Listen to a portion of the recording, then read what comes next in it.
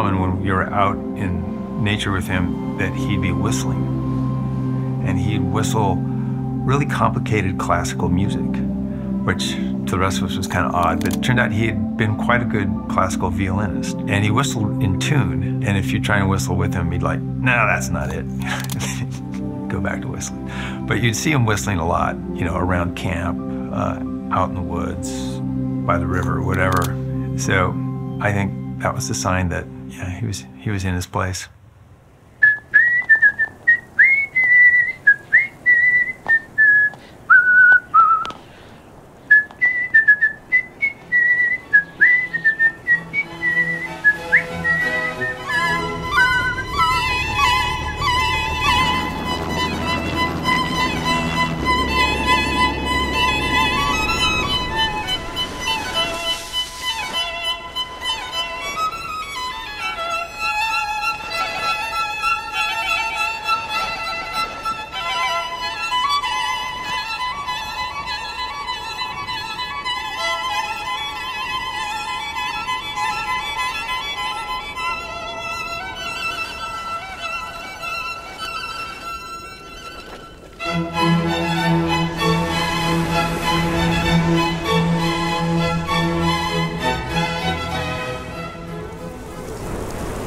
A lot of people would say it's fun, and I agree.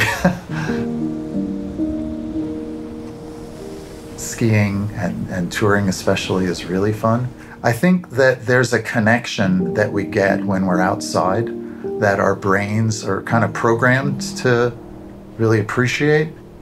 Kokanee Glacier Cabin has been around for 20 years. Prior to that, there was the Slocan Chief Cabin here in the park. It's been a powder paradise for many years. In the winter weeks, groups come in and they spend a Saturday to Saturday getting typically as much powder as they can handle.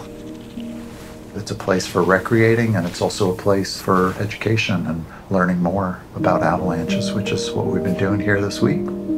There's been so much history here with riders, skiers. There's also been its share of avalanche fatalities. And in the 80s, 90s, and into the 2000s, we think that the whole movement toward more and more people getting savvy is kind of a term that's used, and educated around avalanches has really made a difference. And if you look at the charts of fatalities across Canada, the worst year was in 2002, 2003, peaked at 29. 18 people have died in avalanches in British Columbia, most of them in the mountains in the Nelson-Revelstoke area. Last January, 7 died near Revelstoke when an avalanche hit a backcountry area. And just 2 weeks later, 7 more died, all 10th grade students from Calgary in the same general area. 10 others were injured in that avalanche. And just last week, an avalanche near Nelson trapped 2 truckers in their rigs, but they were able to get away without injuries.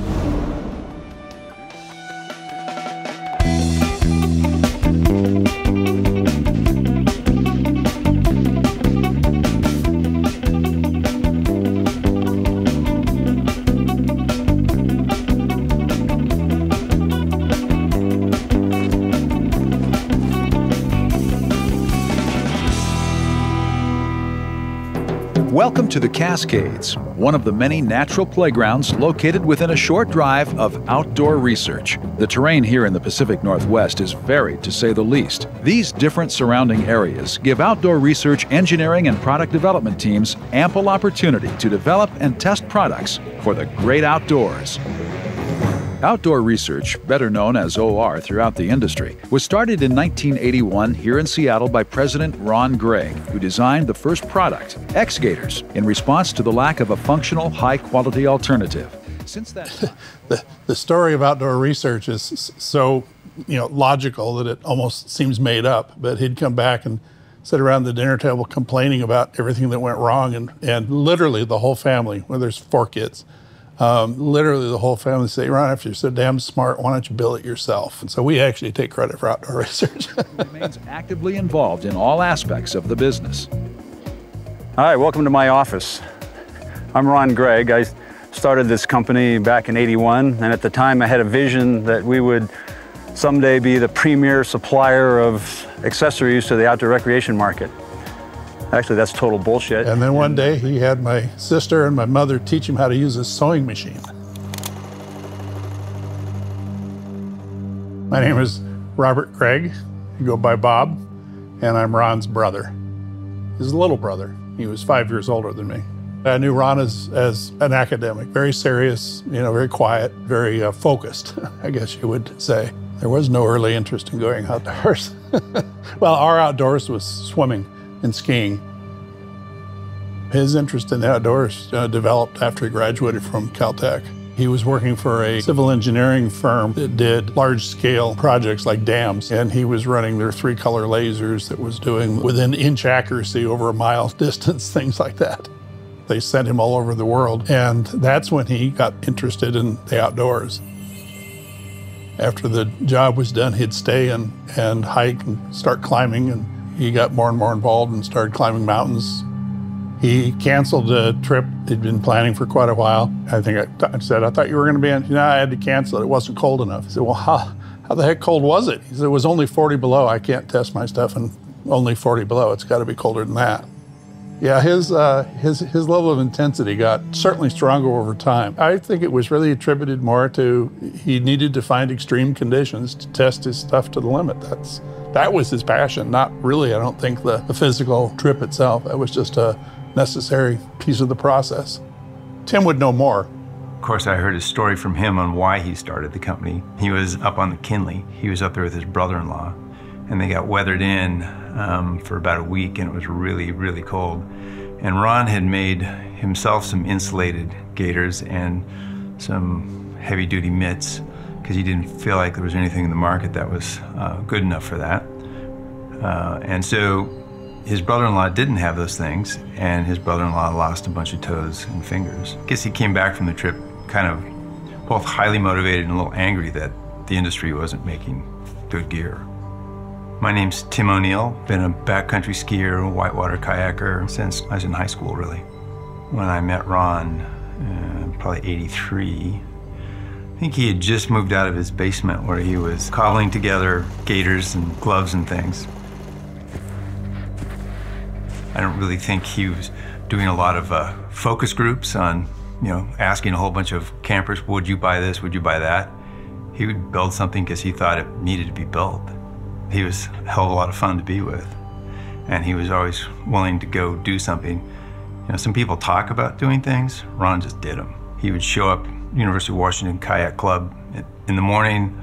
We'd all try and get organized to go kayaking, and he'd just sit there on the hood of his car with his gargoyles on, leaning back and just kind of snoozing, waiting for everybody to get their act together so we could go kayaking, and then he'd jump up and go. And he was always first one in the river and the last one off. That would have been the first times watching him. And he'd go boating with boaters like me who then weren't any good, but he just wanted to go with people who were ready to go. And it didn't have to be a great adventure. I didn't really mention it. He went to Caltech. Most people understand that's impressive in and of itself, but he got a PhD in nuclear physics. And the guy was literally a genius. The depth and breadth of his knowledge, you did not want to play Trivial Pursuit with Ron. One of the things is my kids were growing up, had a question about something. One of the kids would, let's call Uncle Ron. And it just became a mantra in the family. Let's call Uncle Ron. And this isn't meant to be pejorative, but it's just, he said it with a twinkle in his eye. Whenever you'd ask him a question, he would start the answer with, well, any fool knows. Ron was fixated on the small details. And a lot of them were details that really only he thought about and that he thought were really important. And some of them made absolutely no sense to me. One was that for a long time, he had a seat built that he'd put on in his whitewater kayak because he didn't want to get knocked out of his kayak. And almost anybody else in the world would think that's how you're going to die. But he was so concerned about getting knocked out of his kayak. I don't think any of us thought that he would succeed or fail. We just thought that, he'll build something to his liking. When he started selling, the gaiters, and it actually became an actual business, he came to me and asked me to be on his board. This is when there were, 2 people involved, Ron and me. I was a little surprised and shocked that, how fast it was it was growing. And he started literally in his garage. The first two products that really put the company on the map were the X-Gators and the saddle sombrero. I mean, goodness gracious, if you heard him describe the different layers that were in the various different saddle sombreros, depending on whether you wanted to absorb infrared radiation or whether you wanted to radiate, I mean, whether you wanted to heat or cool, or, I mean, it's just crazy. I think the first time I really remember skiing with him was I was going backcountry skiing with a group of friends. He saved my life. We were skiing around. It had been a bit of a storm the day before, some wind, some maybe 1.5 feet of snow. And we're going up this ridge, and I see this really nice looking couloir, and I go, oh, we should drop that. That looks really great. And he's like, well, just a second. Let me check it. I'm not sure. And so he skis out in the middle of it, and there's one tree in the middle of the top of this couloir. And he skis to that tree and puts his arm around the tree, and just as he does, the whole thing goes and runs, I don't know, 300 or 400 vertical into a deposition zone where it builds up. And I was ready to drop it, and he said, wait a minute. I don't think having risk management conversations as a part of protocol was happening then very much. Yeah, I think there was a lack of vernacular around risk management in the backcountry, and I think that's evolved a ton over the last 30 years, and I guess that, you know, the accident that we were in was just one more impetus to make that evolve. Well, yeah, we knew there was a persistent weak layer in the snow, and we were very much reticent to go up high, get exposed. We were finding what I'd call kind of modest instabilities. We weren't finding anything really dramatic, even though we were digging some really big pits. So we were very cognizant of that, but you know, turns out that things can fail in ways that you never dream of.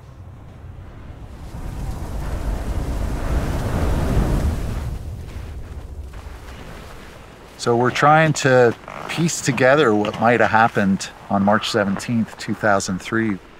In terms of the modern era of, you know, when people were recreating, it was the worst year in terms of fatalities in Canada. 29 people died that year. There were a number of really significant and really big avalanches that caught people by surprise. It was just a really, really challenging snowpack. You're looking up at Slocan Chief, which is this big, beautiful, white expanse. It looks like it'd be great to ski, but we weren't going to go there.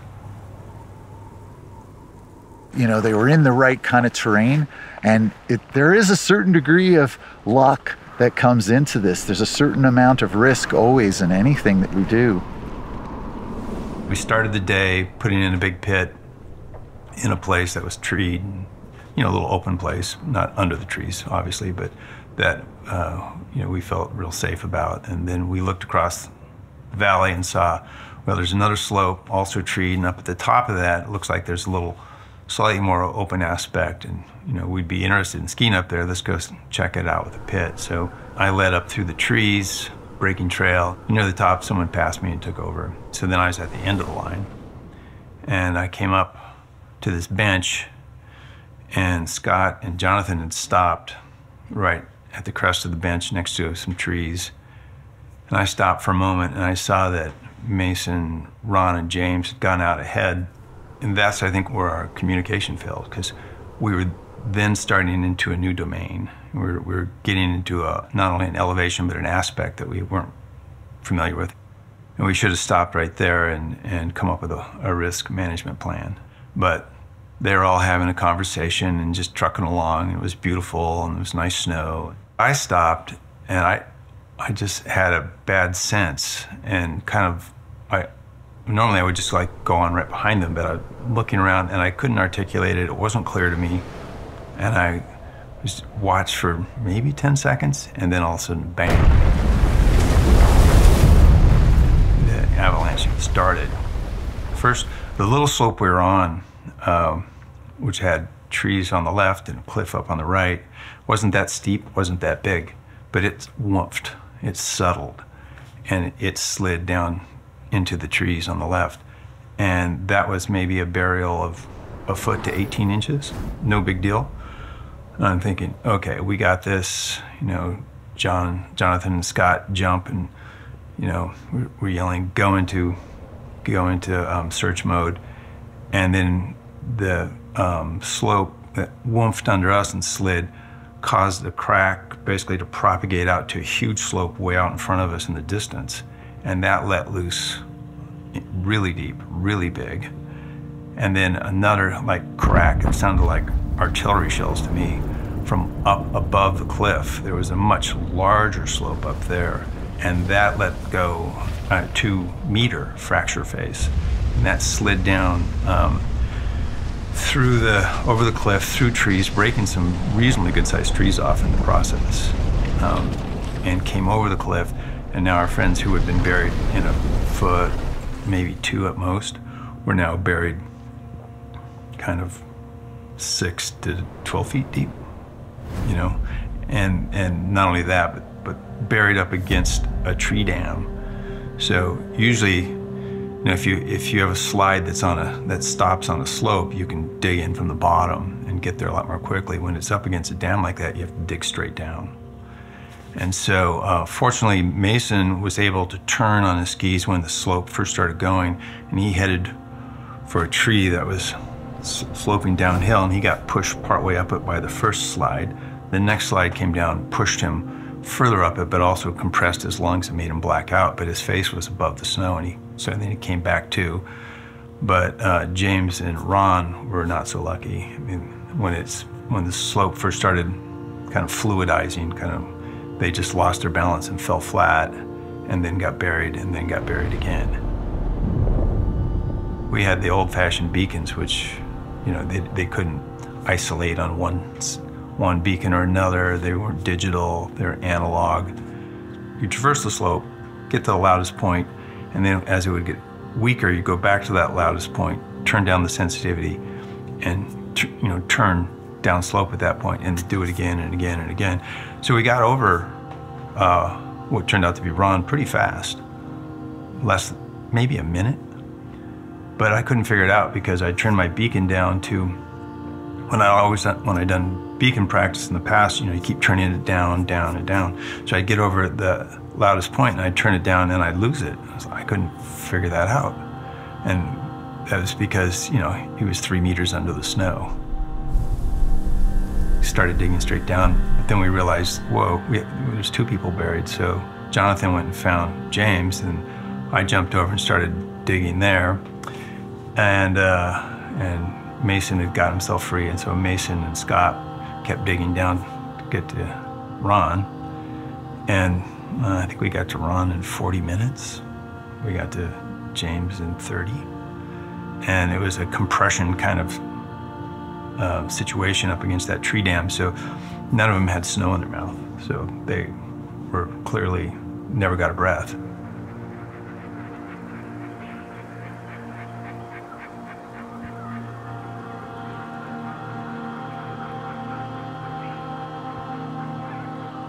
Even if all of us would have been on one of them immediately, I don't think we could have gotten there in time. It was just too much snow to move. Anyway, the Abbey crew from the BC Highways came in their helicopter, and first thing they did was drop bombs all the way around the cirque up above it. Just bomb the hell out of that place before they'd go in.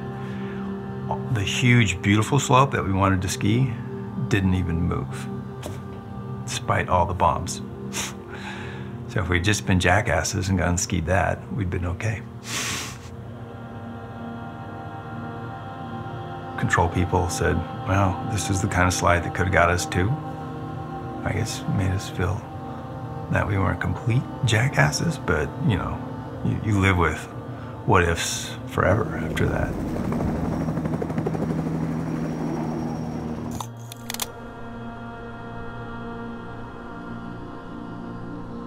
Which of the 4 of us, I think it was just in conversation, we said, we gotta go back there. We gotta, you know, kind of go consecrate the space. And so that's what we did. We had Another level of closure, I guess.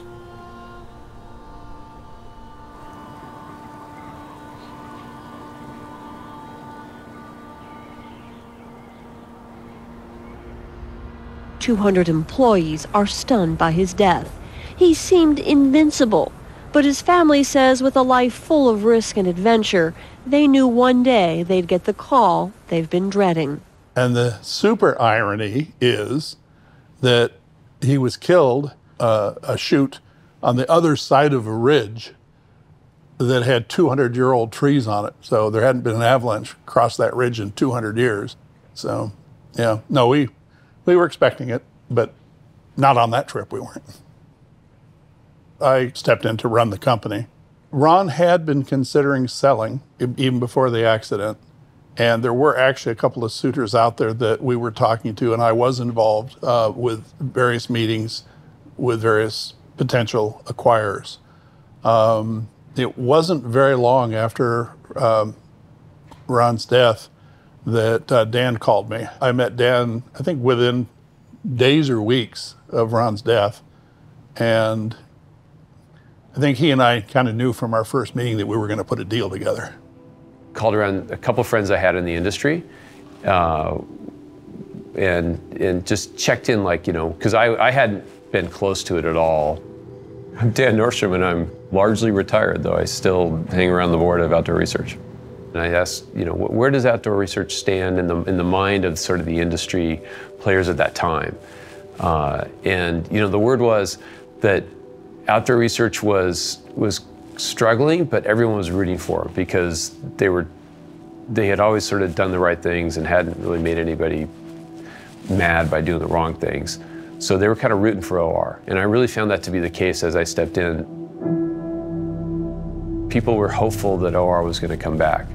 But because Ron had been very committed to domestic production, building largely everything in Seattle, and yet he didn't have the capital to really sort of do it in the modern way. So essentially OR was in a squeeze where sales weren't growing, costs were rising, they weren't at the forefront of technology, and, you know, they were kind of in a dead end. And that was, but at the same time, there was a brand that people knew something about. And so I felt like we had a chance to sort of turn that around. I'd sat on the board for 20 years. I knew the product line, I knew the operation, but, you know, I certainly knew I also didn't have the passion for invention and design, and I wasn't the guy to advance the company.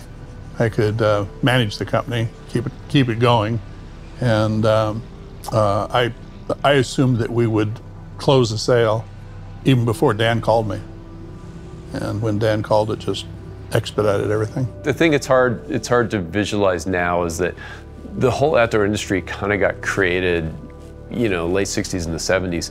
And for the most part, the product was really not very good. So people hadn't learned how to make things well. And you know, in the 70s, as I was coming up as a climber, buying a frost line kit and making it yourself from parts was a legitimate alternative to buying a finished product, because the finished products just, you know, weren't that good. And so the whole industry was such in its infancy in the 80s and it was very small. And things were sold through, you know, small ads in the back of Climbing magazine. And it was kind of a small little cult world of people that went off and did these odd sports like, you know, ski mountaineering and rock climbing. And so it's just very niche-y, really, quite frankly. And then in the 90s, offshore production came up, and these companies started to get much bigger, much more quickly, and direct marketing had come out. At the same time, REI was really growing fast. And the product set and, frankly, the activities went from this very small niche to a much more mainstream experience, and the whole marketplace just really took off in the 90s. And I think outdoor research, Ron, Gregg, wasn't really prepared to chase that, whereas North Face and Patagonia and some others had enough scale to where they had some real business people in there, and they were able to hit the gas and really ride the 90s boom much more effectively than OR. And that's where OR sort of got off the back and was in a tough place when I showed up. Dan clearly was from Seattle, wanted to stay in Seattle, wanted the company intact and keeping keeping the employees. I'm not sure this is an accurate statement, but I wouldn't be surprised if Ron didn't know the names of every employee. And if not everyone, certainly a huge majority of them. And he wasn't known as a great delegator in terms of design. And he bucked everybody's, input about fashion. He hated fashion. I mean, he was on the floor, every floor. When he wasn't out traveling, he was here and walking around. Quality was his passion.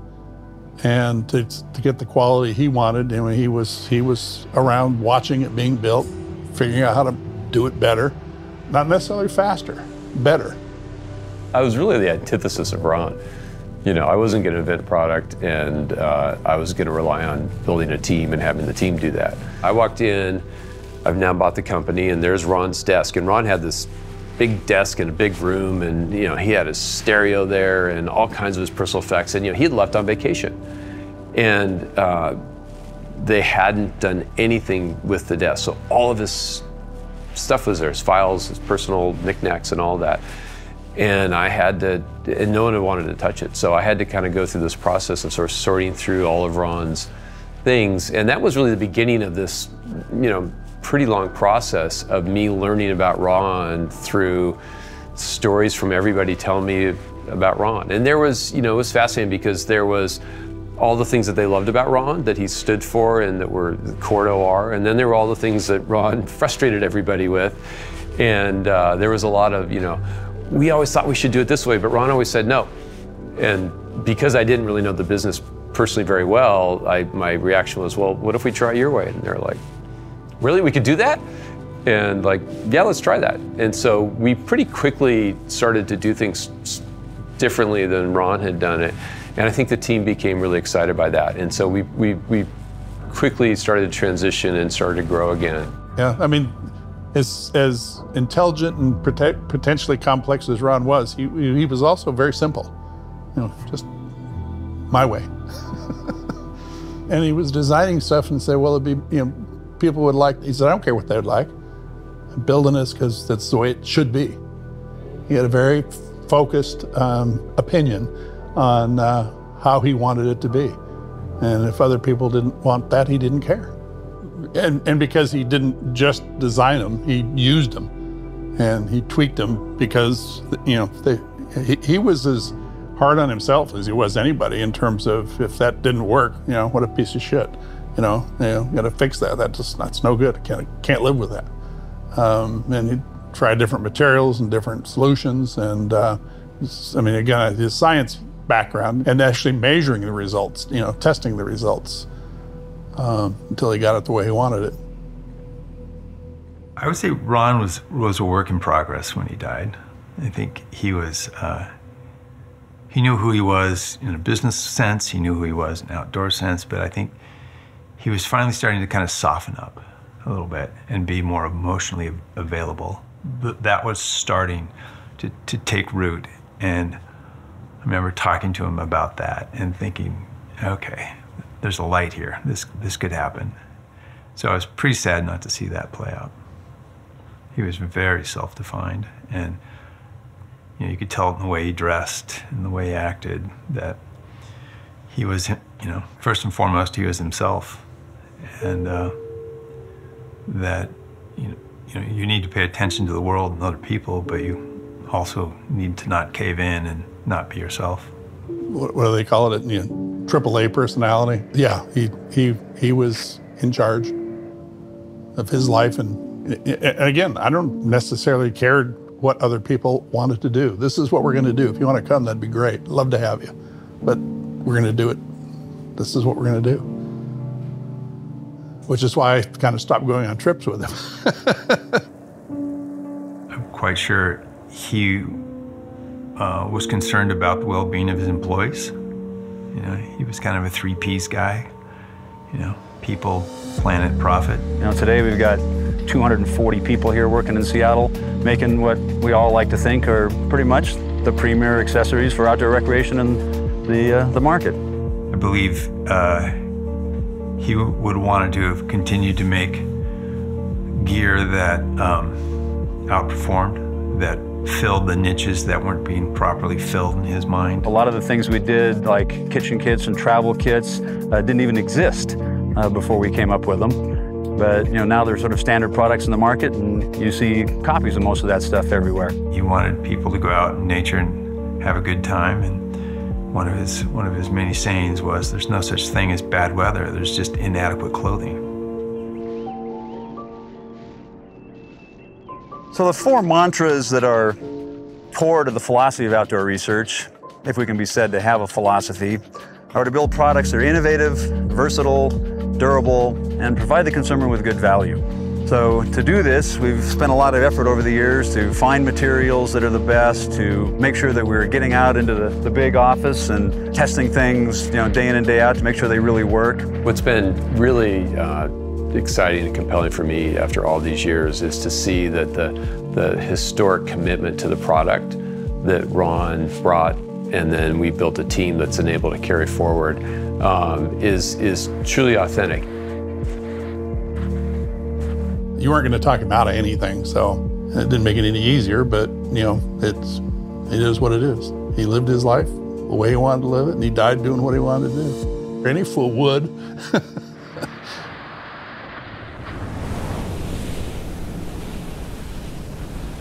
When someone who doesn't know the backcountry, or skiing, or whitewater kayaking for that matter, and they hear that you do it, and they think that you're taking these huge risks,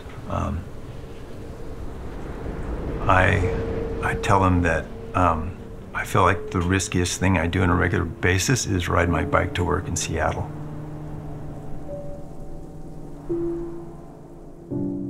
I'm regularly exposed to some jackass with their phone, right? Out and not paying attention, and had plenty of close calls. I'm at risk for getting cancer. I'm at risk for any number of things. And I think we're all at risk for having a life that's not very meaningful, that doesn't really bring us joy, that doesn't connect us to something bigger than ourselves. And that's kind of the biggest risk of all.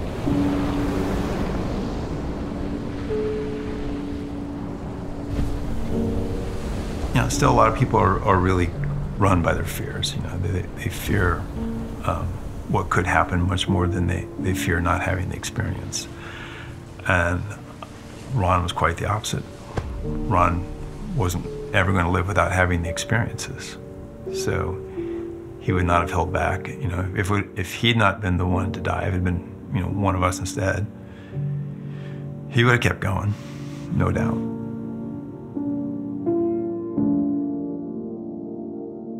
You can't drive risk to zero in anything. And you see people who aren't active, and their risk is, hypertension, diabetes, and all the things that come with not being physically vital.